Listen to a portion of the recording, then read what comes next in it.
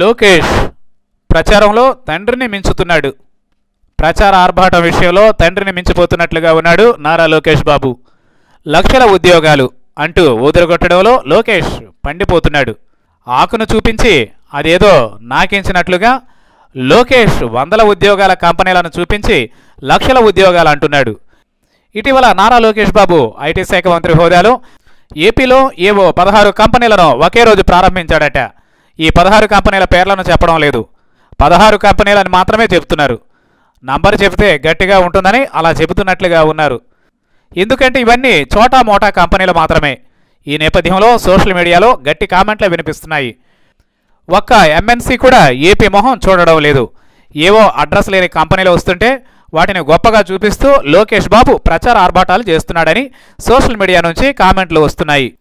వీటి పేర్లలో ఏది చెప్పుకోదగినది లేదు, ఏది కూడా ఎంఎన్సీ కాదు. కొద్దో గొప్ప పేరున్న దేశీయ ఐటీ కంపెనీలు కూడా కావు. అందుకే వాటి పేర్లను చెప్పడం లేదని తెలుస్తోంది. మరి ఇలాంటి కంపెనీలైనా సరే ఏపీలో ప్రారంభం కావడం ద్వారా వచ్చిన ఉద్యోగాలు ఎన్ని అంటే వందల్లోనే ఉంది నంబర్. 16 కంపెనీలైనా 1600 ఉద్యోగాలు లేవు. వీటిలో ప్రారంభం హడావుడి సరే, ఎన్ని నడుస్తాయి అనే దానికి సమాధానం లేదు. మరి ఈ కంపెనీలను ప్రారంభోత్సవాన్ని గట్టిగా నిర్వహిస్తూ లోకేష్ చెప్పిన మాట ఏంటంటే రాబోయే రోజుల్లో 10 లక్షల ఐటీ ఉద్యోగాలు అని.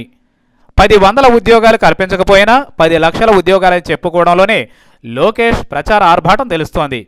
ఇంత ఉంటే అంత చెప్పుకునే తత్వం. ఏపీలో ఐటీ రంగం తెగ బలపడిపోతోందని లోకేష్ చెప్పుకోదలిచాడు.